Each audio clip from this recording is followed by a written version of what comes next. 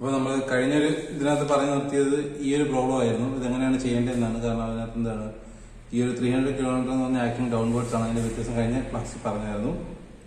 അപ്പോൾ ഇപ്പൊ അടുത്ത പ്രോബ്ലം എന്ന് പറയുന്നത് ഒരു സിലിണ്ടറിക്കൽ റോഡ് അല്ലെങ്കിൽ എന്താണ് ഒരു സാധാരണ നമ്മുടെ ഒരു സർക്കുലർ റോഡെന്നോ അങ്ങനെ എന്തെങ്കിലും പറയാൻ പറ്റുന്നതിന്റെ ഇതേ കണക്കത്തെ ഒരു പ്രോബ്ലമാണ്. പക്ഷെ ഇതെന്താണ് സിംഗിൾ ആക്സിയൽ ലോഡായിട്ടാണ് നമ്മൾ എടുക്കുന്നത്. ഇതെന്ന് പറയുന്നത് 3 ഡയമെൻഷനിലും എന്തായിരുന്നു, 3 ഡയമെൻഷനിലും നമുക്ക് എന്തായിരുന്നു ലോഡ് ഉണ്ടായിരുന്നു.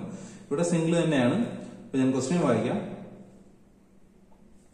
A steel rod of 5 meter long and 30 mm in diameter is subjected to an axial tensile force of 50 kN. Determine the change in length, diameter and volume of the rod. Take E is equal to 2 into 10 power 5 Newton per mm square and Poisson's ratio equal to 0.25.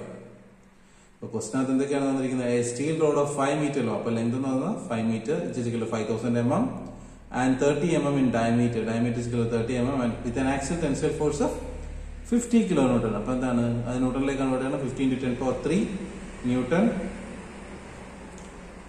50,000 ആണ്. 50,000 newton. Determine the change in length. Delta L കണ്ടുപിടിക്കണം. Diameter delta D കണ്ടുപിടിക്കണം and volume delta V കണ്ടുപിടിക്കണം. മൂന്ന് കാര്യങ്ങൾ കണ്ടുപിടിക്കണം. Delta L change in length, change in diameter delta D കണ്ടുപിടിക്കണം. പിന്നെന്താണ് and volume of the road. Change in volume ആണ് ഉദ്ദേശിക്കുന്നത്. അതായത് എന്താണ് ഡെൽറ്റ വി കണ്ടുപിടിക്കണം. Take E is equal to 2 into 10 power 5 Newton per meter square and Poisson ratio is equal to 0.25.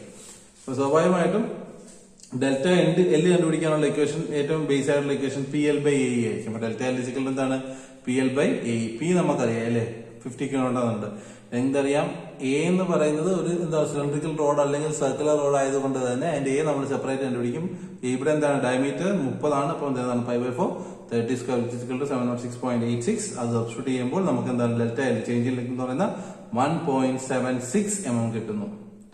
അപ്പൊ നമുക്കറിയാം എന്താണ് ഇപ്പൊ നമുക്ക് കിട്ടിയിരിക്കുന്നത് ഡെൽറ്റ എൽ ആണ് അല്ലെ. ഡെൽറ്റ എൽ കിട്ടിക്കഴിഞ്ഞാൽ നമുക്ക് എന്താണ് ഇനി ലോഞ്ചിറ്റ്യൂണൽ സ്ട്രെയിൻ കണ്ടുപിടിക്കാം. ലോഞ്ചിറ്റ്യൂണൽ സ്ട്രെയിൻ കണ്ടുപിടിച്ചാൽ നമുക്ക് എന്ത് കണ്ടുപിടിക്കാൻ പറ്റും? Lateral strain since the Poisson's ratio is given in the question. The Poisson's ratio given in the question is 0.25. So we know that the Poisson's ratio's basic equation is lateral strain divided by longitudinal strain. For that we need to find the longitudinal strain. So we are finding the longitudinal strain as longitudinal strain means change in length divided by original length, which is equal to 1.76 divided by 5000, which is equal to 3.5 into 10 power minus 4.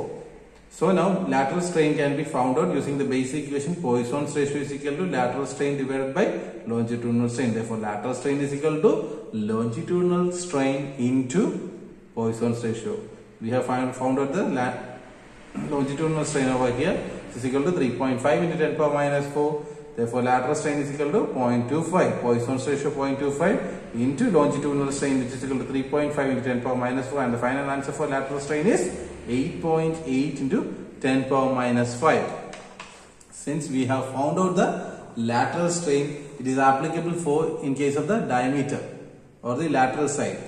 Therefore change in diameter divided by original diameter is equal to lateral strain. Lateral strain നമുക്ക് എന്താണ് change in diameter divided by original diameter എടുക്കാം. അപ്പോൾ നമുക്ക് diameter അറിഞ്ഞൂടെ. Therefore change in diameter can be found out as lateral strain into diameter d ഇല്ലേ. അപ്പോൾ നമുക്കറിയാം lateral strain എന്ന് പറഞ്ഞാൽ എന്തായിരുന്നു delta d by d ആയിരുന്നു. Therefore lateral strain നമുക്ക് എന്താണ് delta d is equal to lateral strain into d. 8.8 into 10 power minus 5 into 30, which is equal to 2.65 into 10 power minus 3 mm. Similarly എന്താണ് delta V.